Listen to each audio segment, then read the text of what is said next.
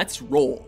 Welcome to WatchMojo.com, and today we'll be counting down the top 10 Metroid games. Samus, looks like I'm gonna need to ask for your cooperation on this mission. For this list, we've picked the 10 best games with Metroid in the title, although Metroid Prime Trilogy doesn't count, since the individual Prime games have to be ranked on this list. Number 10. Metroid Other M. And the explosion that followed destroyed planet Zebes, along with the remains of Mother Brain. Metroid Other M is, okay, let's just say it's an inconsistent game compared to the rest of the series.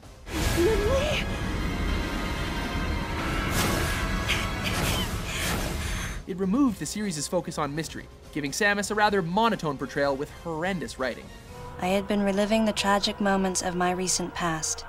To be 100% honest, it only made this list because it was either this or a Prime Pinball for the 10th slot, and we're slaves to our format. A collaboration between Nintendo and Tecmo's Team Ninja, Other M is still a decent action platformer, let down by a terrible, unskippable story. I knew it to be true, but still couldn't help looking at my palm for a sign. Number 9. Metroid Prime Hunters.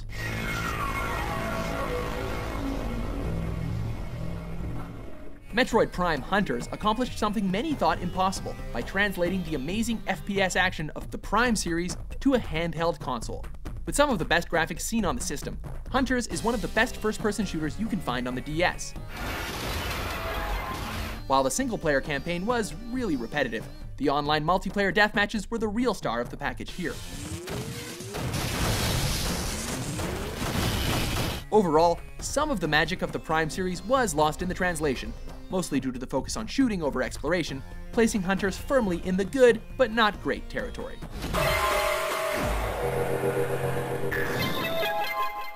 Number 8.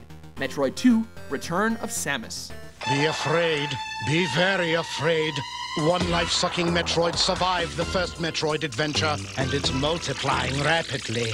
Metroid 2 Return of Samus put gamers back in the shoes of Samus Aran, except this time she's on a one-woman mission to commit Metroidicide and rid the galaxy of the aliens forever.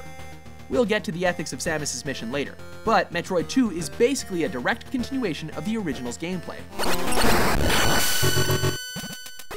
Without any map or hints to guide you, Metroid 2 is a daunting game, made even more difficult by the limited graphics of the original Game Boy.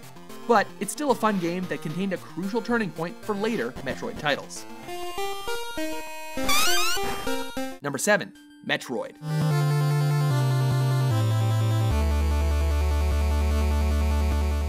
Metroid is the game that started it all and introduced us to Samus, the badass bounty hunter intent on destroying the deadly Metroid aliens. The original Metroid broke so many barriers with its huge explorable world, non-linear gameplay, and controller smash-in difficulty.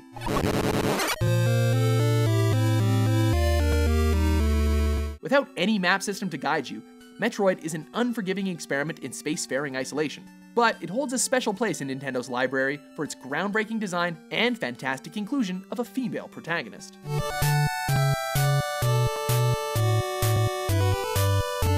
Number 6. Metroid Prime 2 Echoes. Following up one of the most critically acclaimed games ever was no easy task, but for the most part, Prime 2 lives up to its predecessor while introducing several new mechanics and refining Prime's gameplay.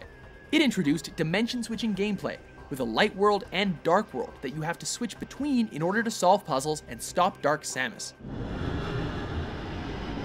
Oh, and there is a multiplayer mode, but it's pretty forgettable, so just stick with the single player and you'll have a blast.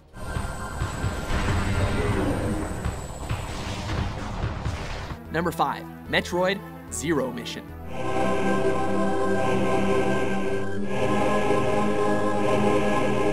Now, this is how you do a remake, fixing almost all of the issues with the first Metroid game and giving us some new surprises along the way. It features the same general story, with Samus exploring Zebes, which is infested with space pirates, Metroids, and other alien critters, ultimately leading to an epic battle with Mother Brain. The inclusion of a new stealth section made the game feel fresh, without losing its nostalgic appeal. As can be expected in a 2D Metroid game, the graphics, controls, and atmosphere are all amazing. Though it does lose a couple of points for being a bit short and kinda easy in certain sections, it's still mega solid. Number 4, Metroid Fusion.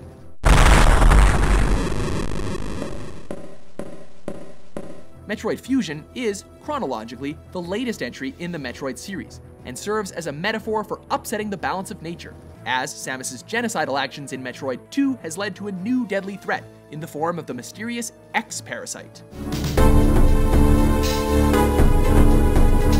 Samus must explore an abandoned research station now overrun by the X, who have the ability to mimic the form of any host they infect, including Samus herself.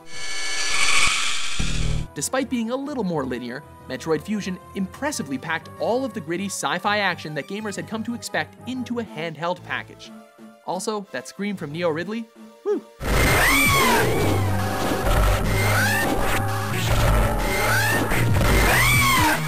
Number 3, Metroid Prime 3, Corruption.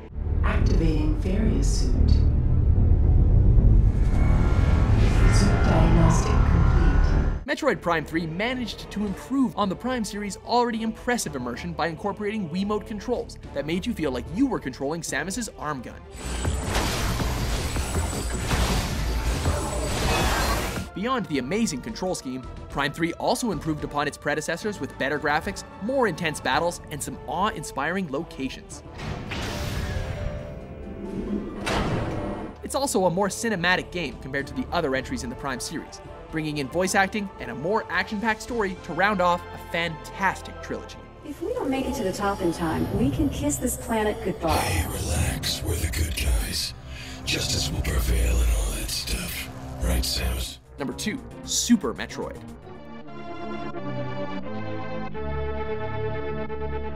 Super Metroid is one of the best games on one of the most legendary gaming consoles ever, the Super Nintendo. Super Metroid features some of the most hauntingly beautiful environments ever seen in a video game, while posing a serious challenge for even the most experienced gamers.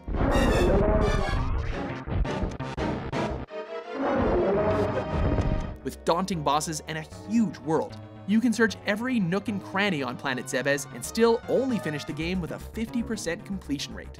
Even today, Super Metroid doesn't feel all that dated, which is pretty impressive.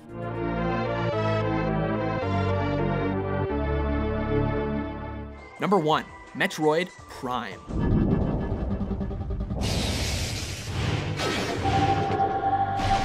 It was a very close call for the number 1 slot between this game and Super Metroid. In the end, it was our suggest page that decided the top spot, because our staff was split on the decision. Then again, that's how amazing a job Retro Studios did, following up a timeless SNES game and successfully bringing Samus into 3D. It combined the open-ended exploration and gritty atmosphere of Super Metroid with an even more immersive first-person perspective, amazingly rich lore thanks to scanning, and an incredibly atmospheric soundtrack.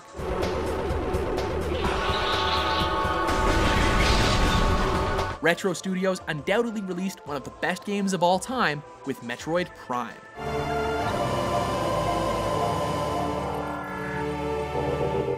Do you agree with our list? Which Metroid adventure made you feel cold and alone? It's unbelievable how well you've held up. For more galaxy-saving top 10s published every day, be sure to subscribe to WatchMojo.com.